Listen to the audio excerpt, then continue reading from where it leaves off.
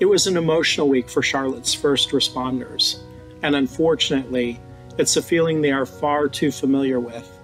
The Lutheran Church Charities K9 Comfort Dog teams had the honor and privilege of connecting with numerous members of Charlotte's law enforcement, their 911 dispatchers, EMS workers, firefighters, military personnel, and their families.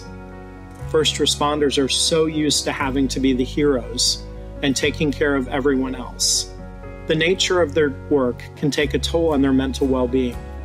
They have a huge responsibility to protect their community and are exposed to heartbreaking and traumatic situations often.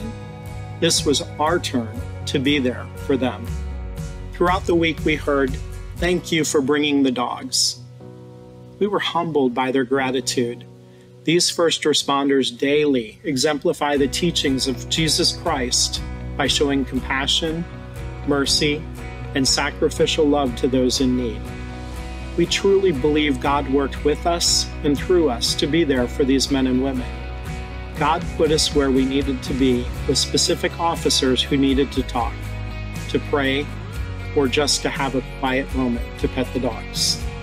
God is there for us so we can be there for others.